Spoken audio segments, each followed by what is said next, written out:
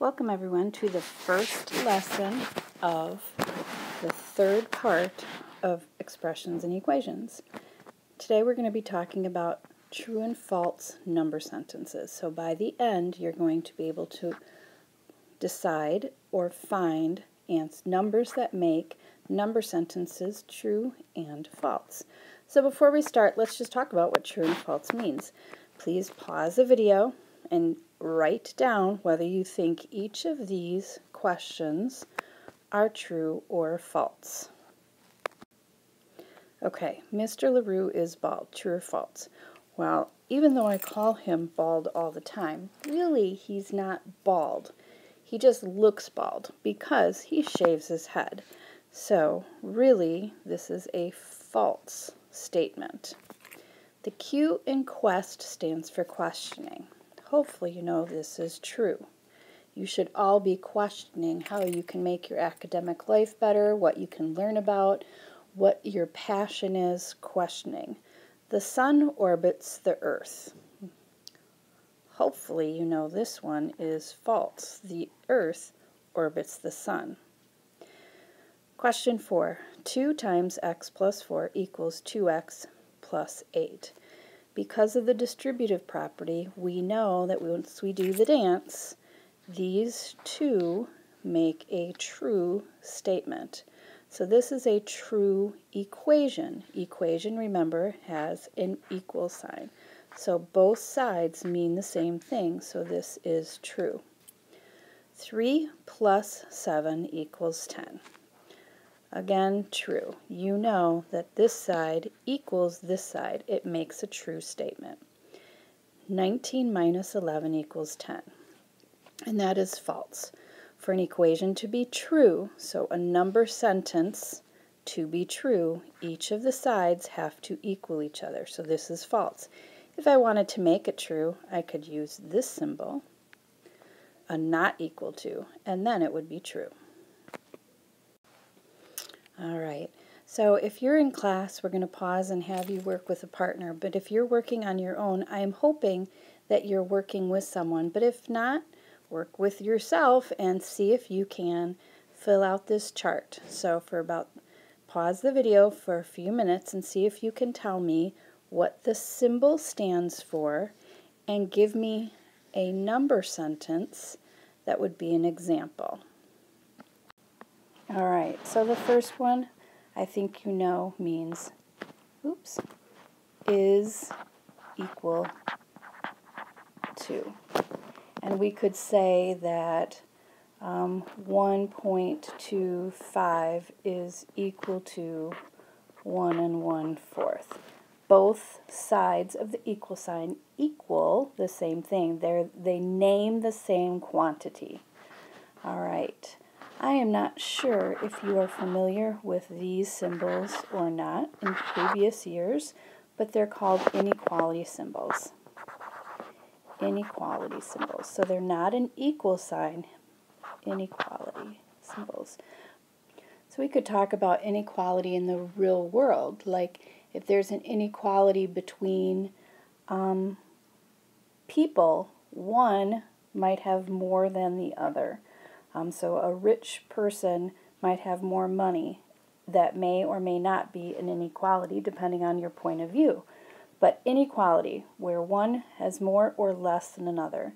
So this symbol, this symbol right here we read as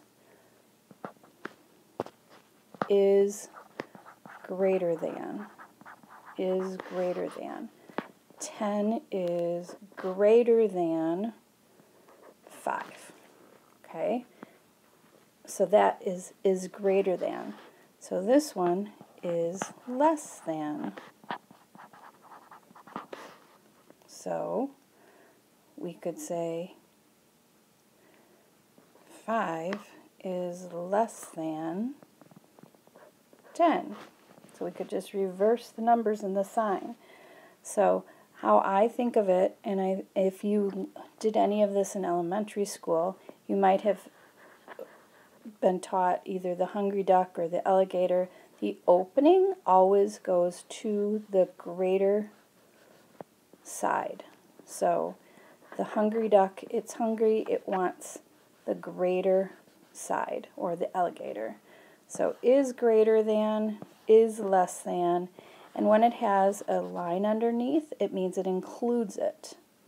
So we could say this symbol is less than or equal to. Is less than or equal to. So now it could include it. So 5 is less than or equal to 5. Or 5 is less than or equal to 10. Anything that is 5 or above could fit on this side.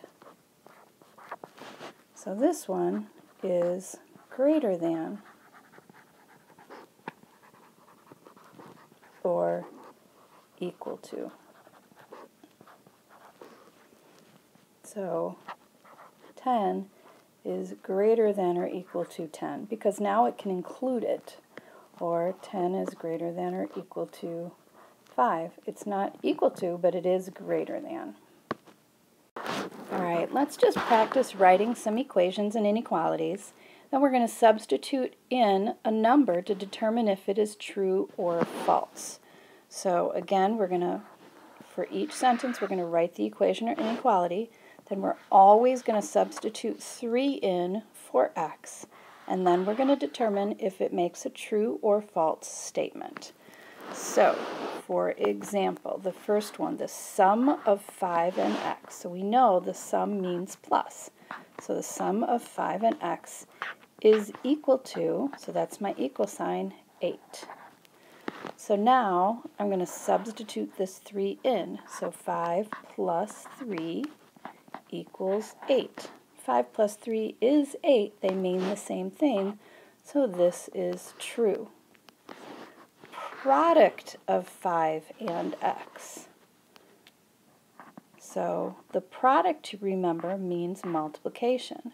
So 5x is equal to 8. So once we plug in 3, 5 times 3 equals 8. 5 times 3 is 15, not 8. So when we plug 3 in, or substitute 3 in for that equation, it makes a false statement. Is greater than. So the next two are exactly like this, but it's using the is greater than.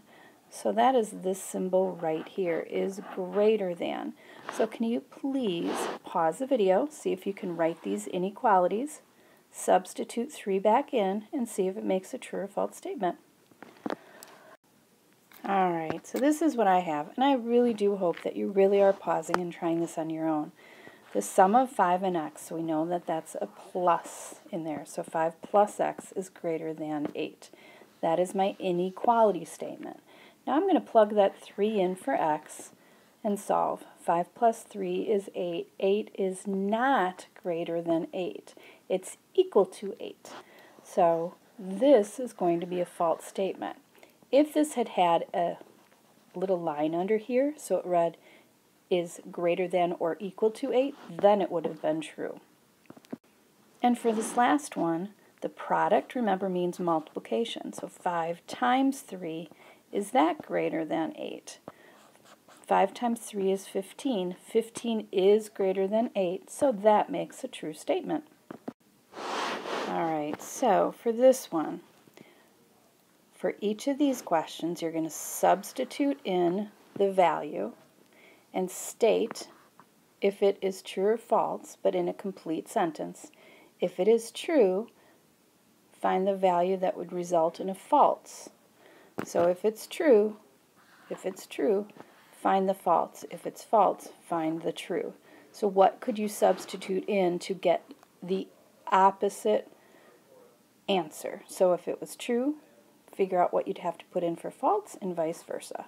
For example, this first one, if we substitute 8 in for x, 4 plus 8 equals 12. 4 plus 8 is 12. So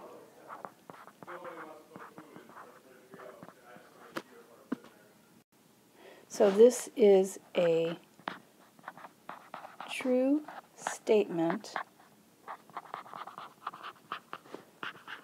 because both sides equal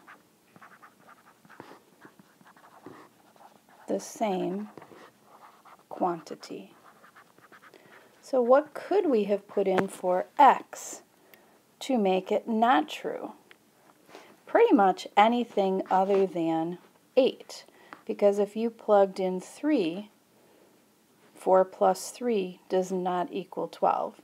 So I'm going to change colors here to make it false. Anything, sorry, I wrote that wrong. Anything besides 8. And then I want you to give an example as well, not just anything. So anything besides 8. For example, 4 plus 3 does not equal 12. Okay, so try these on your own and then come back. Alright, so let's talk through 2 and 3 and 4. So I took my 4.5 and I plugged it in for g and I multiplied it out. Now I did not change it to 0.5. Some of you might have changed this to 4.5 and then multiplied it out. I left it as a mixed number, then improper, and then multiplied across, and then divided. So I came up with, I hope this is correct, 13.5 is less than 15. So this is false because 13.5 is not, and I meant this to say, is greater than, so I just said that wrong, because 13.5 is not greater than 15. So to be true, we have to use any number that is more than 5, because 5 times 3, so if we come back over here, 5 times 3 is exactly 15. So we want it to be more than that. So if we use 6, for example, or 5.1 or 5.5, but 6 is an easy one to see. 3 times 6 is greater than 15. And same with this one. I did not write out this one, so here, let me just go through this last one. If we plug in 8, 8 divided by 4 is exactly 2. So this is false because 2 is not less than 2. So I would need a number less than 8 to make a true statement, and I just chose 4. So if we plug in 4, 4 over 4, or 4 divided by 4 is 1, 1 is less than 2. So that's what I had for these two. Please try this last one on your own, and then we can move on.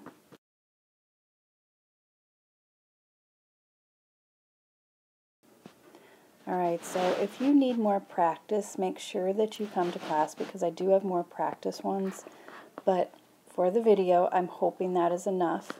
I want you to notice, I think that is too dark, that a number sentence, remember a number sentence is just a statement of equality or inequality between two numerical expressions.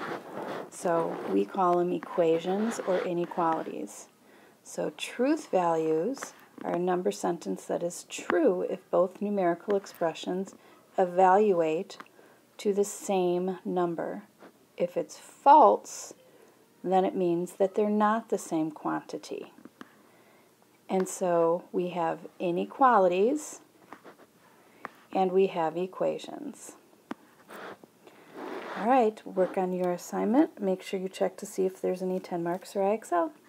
Have a great day. We out.